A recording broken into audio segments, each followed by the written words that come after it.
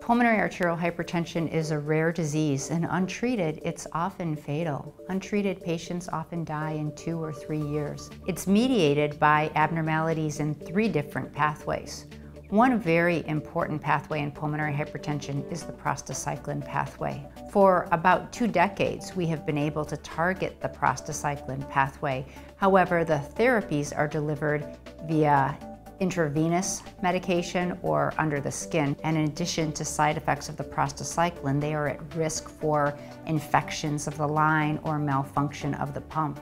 Some of the prostacyclins are delivered by an under-the-skin infusion, and that can be very painful for patients. The GRIPHON study evaluated Selexipag, which is an oral prostacyclin receptor agonist.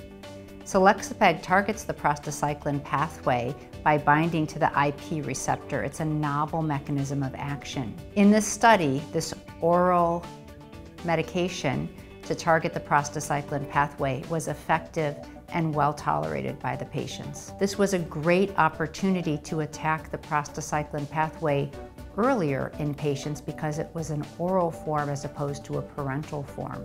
We learned that getting this therapy on board before patients were so sick as to need the IV therapy was effective in delaying hospitalizations and disease progression, the morbidity and mortality endpoint that was assessed in this trial. This therapy will allow us to attack the prostacyclin pathway earlier in the course of the disease and may reduce hospitalizations, disease progression for many patients who would not have otherwise gone on a prostacyclin.